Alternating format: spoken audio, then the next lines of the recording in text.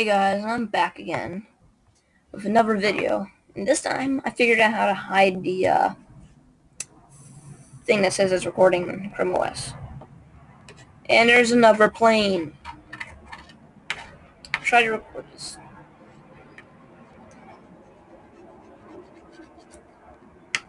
This is the third time I've tried to record this video. I screwed a few things up, and every time that plane has gone over.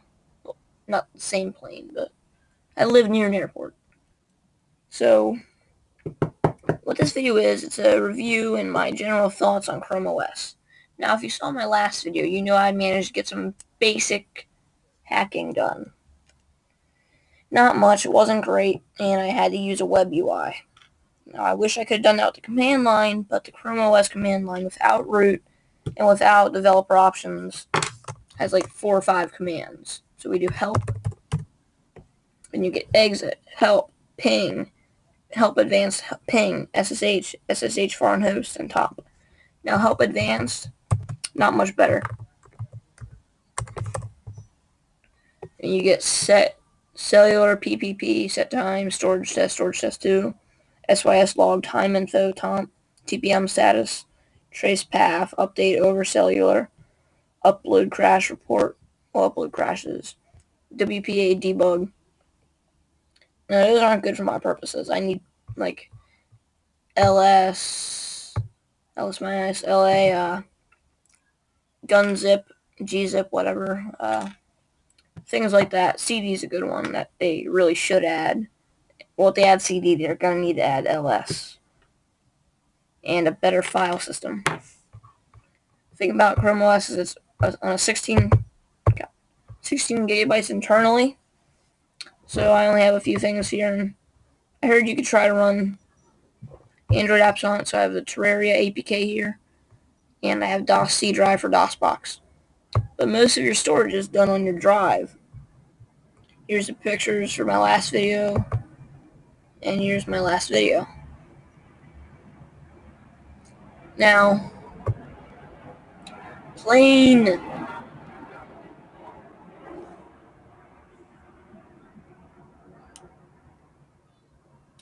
That airport's annoying. Like, all the houses around here have to be soundproofed. No, literally, all the houses are soundproofed. So, we don't have a file system, a good file system. We don't have a good terminal. Now, if you want to get a terminal in here, what you have to do is you have to do SSH root at Raspberry Pi.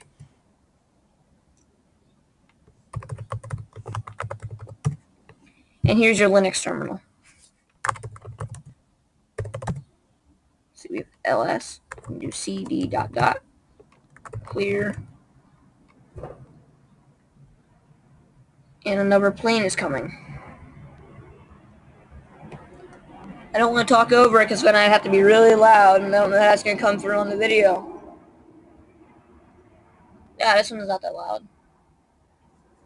Interesting fact, if it's not that loud, it's usually a propeller plane, and they use that for like UPS and stuff like that. But that's beside the point.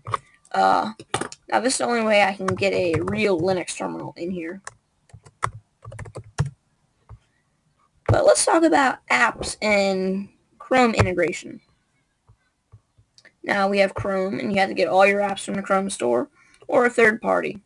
I haven't found the trustworthy third party yet, like I have for Android, and Android. Plenty of third parties for Windows. But you have to do the Chrome store. Now, I could have just went here, I think. Chrome Web Store. Here's where you're going to get the multitude of apps. And I still can't find one to run the 3D printer from this thing. I mean, there's one that's supposed to be like PronterFace, but in the past I had never had luck with PronterFace. So that's why I use Repetira and Cura.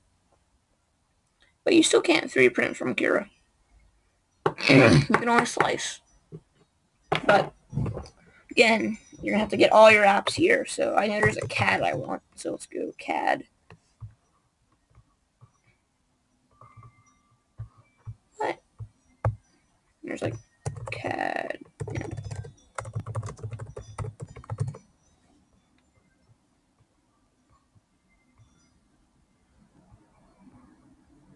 I know there's a CAD Chrome extension. I have it on my desktop, but you're gonna have to get all your apps from there. Now your YouTube, Docs, Google. It also has OK. Can't say the rest of that, or it'll pick up. OK. OK Google. Ah, no. OK Google. I don't need you. But now you have all your apps too. Now, another thing I want to talk about is gestures. Now, I'm not using the arrow keys. I'm double finger swiping to the left and to the right. Now, if you do double swipe down, you scroll down. Double tap is right click. Single tap is left click. Now, it has a left, like the whole bottom of the touchpad is the left click. Only right click is your two fingers by tapping. Now, if you want to, like the scroll wheel, like the third button on your mouse, you have to do triple tap. But you have to enable that in Chrome Flag. Now, Chrome Flag is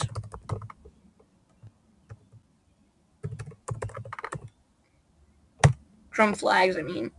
This is where you enable all your not available to normal users settings.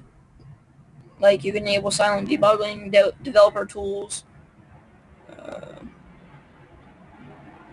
Ooh, I might have to enable this. I will not be restarting my computer because I'm doing a video. But now, you can't right click on the desktop. Oh, yes you can. Never mind, I'm wrong. I must have tried that before I enabled it. Yeah, that's supposed to be right click, nothing happens. Left click, nothing happens. But let's say I right click on DOSBox. It just opens DOSBox. I'm yet to mount a C drive in it. Another thing we should talk about, specs. This is a 2 gigabyte of RAM. Forget the processor, but some screen, I don't know the specs exactly. Let's go HP Chromebook 11 Haier. Haier.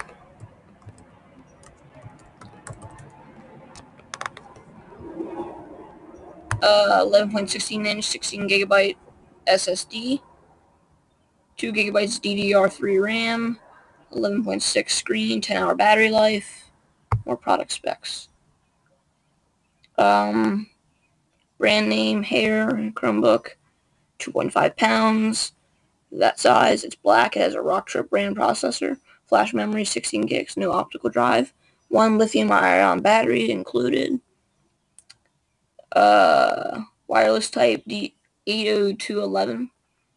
That's what my old Cisco router is. An average battery life is 10 hours. Sorry, I didn't know those specs off the top of my head, but whatever.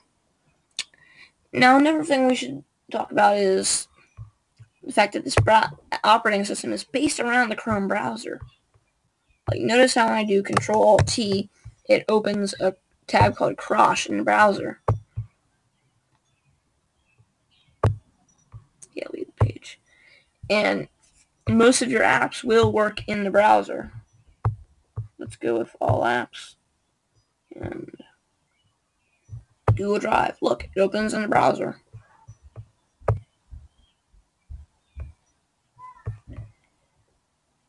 Another good thing about it is the extensions like AdBlock. I have 2 AdBlocks. Snagit, which is what I'm using to record this video. And it's an amazing battery life, I should say, but I haven't charged it. Well, no, I have charged it. I've been using it all day, and it is now 7:11 p.m. And I only have 73. I've only used about 27%. Look at me doing math. It also has VPN integration in it, so you can actually get a VPN, which is nice. Now the settings look exactly like the settings in Google Chrome.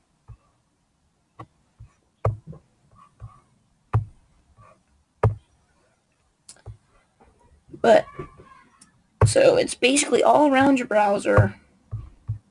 Gives you a lot of things. Freaking hate how it does this.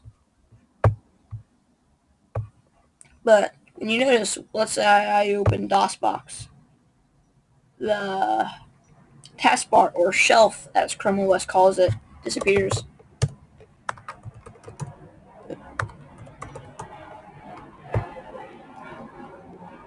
That's the 4 for 5th plane.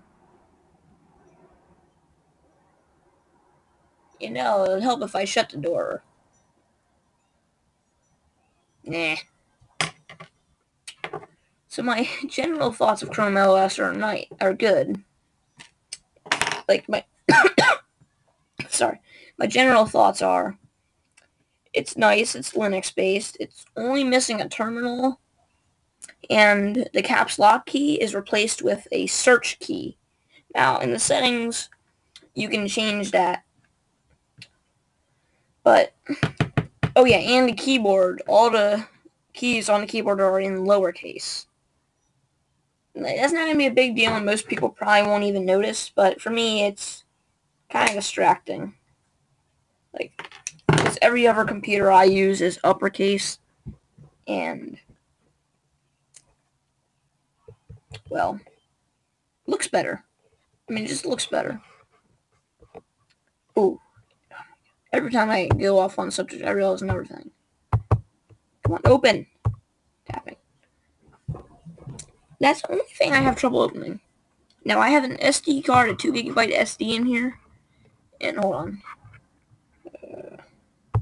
Start the camera on. Why don't we do that? Oh, it didn't give specs on the camera. Let's go to the camera. The camera should be turning on. Now, this is the little 2 GB SD card I have in here. And when I plug it in, it just doesn't read, and it doesn't give me a satisfying noise like Windows does. Windows makes that boom noise whenever you plug anything in. That was a horrible rendition of it. Now, I don't see anywhere. You can go to Google Drive, I guess. We don't have a SD slot or SD thing. We only have Google Drive, downloads, and Terraria has its own. Okay, that's probably my fault. Even when we go to options, we only new window, new folder, buy more store, advertising. Advertising in an operating system, almost worse than bloatware. Now, we don't need his camera anymore. If I had an external camera, I could show you the actual PC. And this does give you a good idea of how the quality of the camera and how many guitar necks are hanging behind me. But that's about it. So that would be my general overview of Chrome OS. And it's not bad, really. It's actually a nice operating system. But I am considering using a custom Kali image or another custom Debian just so I could use it as an actual Linux machine. Because I know I tried to get a Nexus, but when I tried to buy that, I didn't get it in time, so it went up a few dollars. I mean, more money than I could pay for it. So I wasn't able to do NetHunter. I just went and installed Kali on something without my computer eating the Linux partition. Like, if I boot my laptop, there's a Windows 7 and GNU Linux. If I try to boot the GNU Linux, it asks me to insert my Windows install disk. Same thing happens when I boot my computer. I don't know how to fix my Linux partition, but I'm working on it. It's the only reason I haven't done too many videos in Kali, which I would love to. I mean, I built that computer threw that computer together out of parts of my basement to run Kali on it, but I wasn't able to easily. I mean, I was able to run it on a flash drive live and stuff, but I'm working on it. I'm also working on the proxy server and the web server I want to do a video on. But till now, we just have a Google site. So we're going to go. We do have a Google site.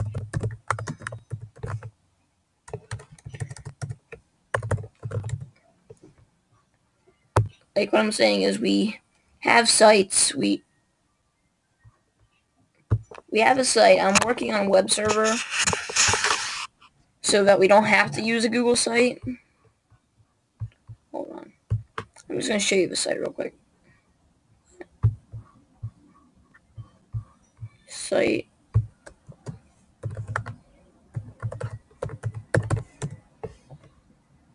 Ah, here it is.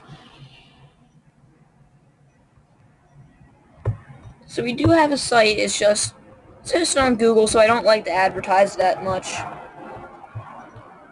It's just basic, and I don't want to transfer it over to a server that I'm hosting. Oh crap, I used that out. Whatever.